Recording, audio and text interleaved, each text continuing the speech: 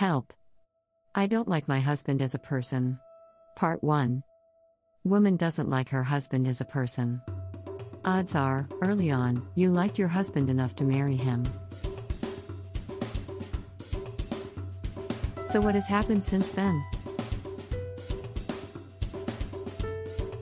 If you dislike your husband, you should ask yourself when this first started.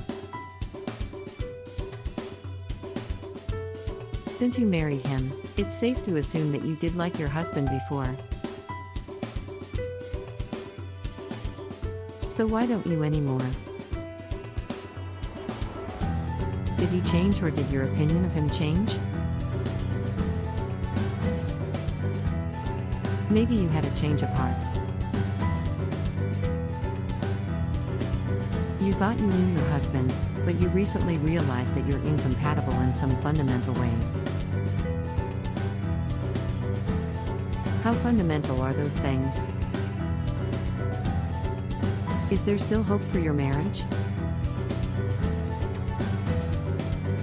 No one can answer this for you. A therapist could help you to identify your issues, but you know your situation best. And you know your husband best. Has he changed? If so, consider the reason for this change, not just the change itself. Is your husband stressed or unhappy in other areas of his life? Is he depressed? Did something happen in the marriage? Was there some major trauma outside of the marriage that changed him? Answering these questions can help you bring back your husband and save your marriage, but is that what you want? Before doing any of the things listed below, think about your marriage. Is your relationship worth the trouble to fix? Or would staying with your husband mean sacrificing your own happiness in the long run? Before answering that, consider whether your feelings for your husband are really gone, or do you just dislike some of his recent actions?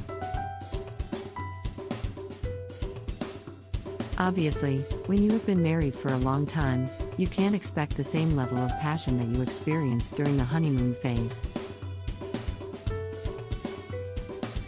So don't be quick to assume that the spark is gone. You can like your husband again, and you can help him become a better person. What you shouldn't do is stay in a marriage where it's not worth the trouble for you, or you disagree on fairly fundamental things that aren't going to change. If you want to, give your marriage a chance by trying out the things listed below. You can still do these things if you think that there's no hope for your marriage. However, don't expect miracles. If the current state of your marriage is that bad, and you care about saving it, your best bet is to try counseling. On the other hand, if you think that you would just sacrifice your own happiness to help your husband, consider separating for a while to make up your mind. More on that later. For now, try this. 1. Remind yourself that you can't change him. Maybe you don't like your husband as a person, but he is going to stay that person anyway. People can change, but only when they choose to and put effort into becoming better. You can't force your husband into becoming a more likable person. And you need to accept this. Can you love him for who he is? Did you ever love him for who he is? Has he turned into someone else? What you should do depends on your answers to these questions, but start by accepting that you can't change him. Maybe your husband will change again, but if that doesn't happen, could you still love him and be okay with who he is? More importantly, would that be good for you? You can help your husband realize the bad aspects of his behavior or personality, but you can't expect him to change who he is for you. However, you should expect him to treat you with love and respect. If this is not the case, some time apart might be necessary. 2. Remind yourself why you fell in love with him. Assuming you were in love with your husband at some point in your relationship, what made you fall in love with him? How much has he changed since then?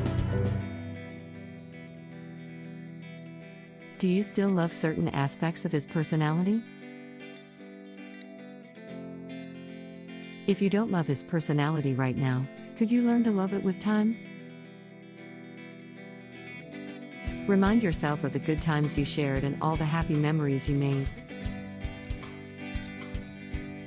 Think of when you looked at him with love and when he did things to make you happy. Was there ever a time when you liked him as a person? Assuming your partner is not simply a bad person, what made you dislike him? Identifying what exactly changed in your relationship is the first step toward fixing it. 3. Ask yourself what has changed. Maybe you can't think of something that changed, because it didn't happen in your love life, but in your partner's personal life.